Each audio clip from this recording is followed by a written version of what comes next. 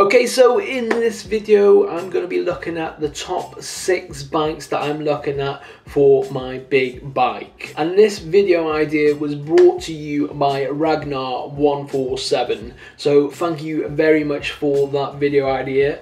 If you have any other video ideas, let me know in the comments and I will feature your comment in the video that I do it on. So as you know from one of my recent videos, I'm looking at getting rid of the Benelli TNT 125 and replacing it with a bigger bike once I do my full license. Now I've split these 6 bikes into 2 categories, 3 that are going to be cheap and the other 3 that I'm going to be able to do either on finance or if I manage to get a good job once this whole COVID-19 is over. But first off, we're going to be starting off in the cheaper category of the 3 bikes I've been looking at. So at number 1 is the Yamaha R6. This is a bike that I've always loved, especially in that lightning blue. It does look absolutely amazing and you can pick them up fairly cheap right now. Anything from £2,000 upwards for a decent R6.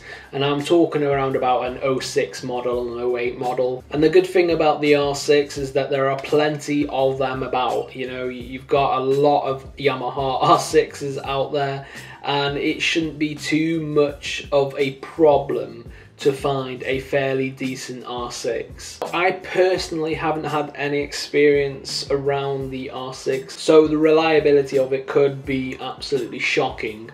I've not really heard any horror stories from it myself, and I've not heard of anybody saying any bad things about the R6, but maybe there are some things out there that I need to know, and if you know anything about the R6, let me know in the comments. So number 2 is the Suzuki FZ-R600, and this is a fairly popular bike, I believe, and you know, it's quite a decent looking bike as well.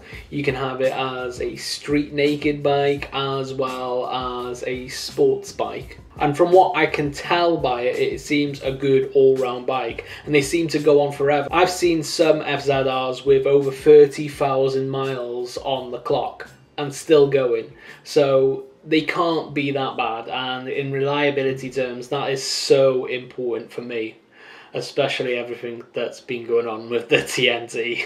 Price range, you can get them for under £1,000, but I probably would pay between £1,000 to £2,000. Depending on what I was looking at, and if it was of decent quality, then I'd be happy to pay anything up to £2,000 for it. Number 3, and this is something that I didn't think I'd be interested in, but it's grown on me over time, and that is the CBR 600RR. Now I have been looking very closely at sports bikes, and that's because I just like the look of them. I've always wanted to own one.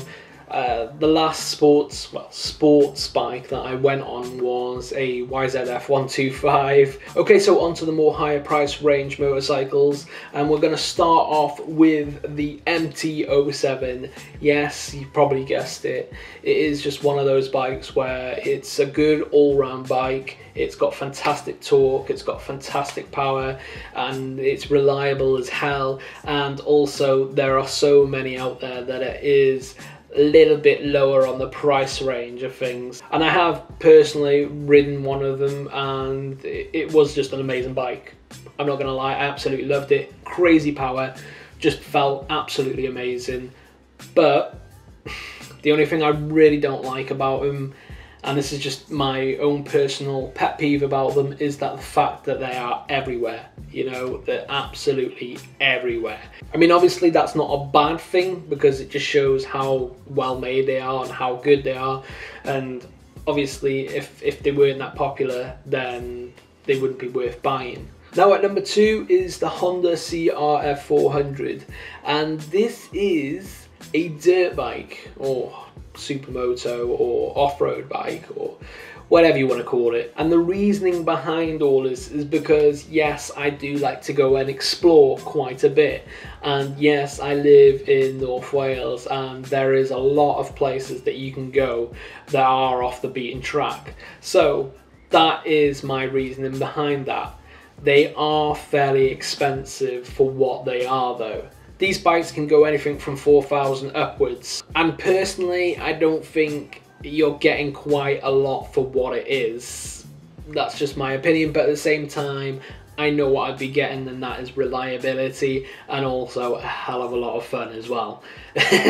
Now my last one is the Triumph Daytona 675. Not the newer one, not the 765, but the 675. Now the reasoning behind that is because it's a bike that I've always loved. Now these bikes start off around about £3,000 and they go anything up from that, but if you're getting one at £3,000, then you're probably likely going to get a bit of a crappy bike. Now, as far as I know, Triumph isn't famous for its reliability, so obviously that's an issue, but it's just an amazing bike. It's always been one of my dream bikes to own, so that is why it's on my list.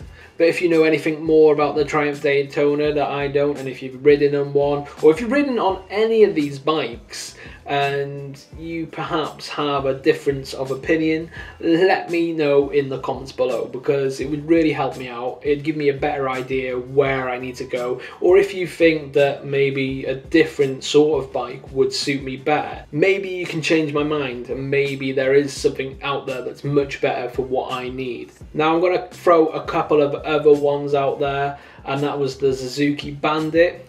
Much more cheaper than any of those bikes, and you can still pick a decent one up. So that would be, obviously, if all of those weren't possible and I weren't able to get them, then I would happily have a Suzuki Bandit. I know plenty of people who have had Suzuki Bandits and they've always been great, reliable bikes. So that's another one. And also there is the Suzuki DRZ.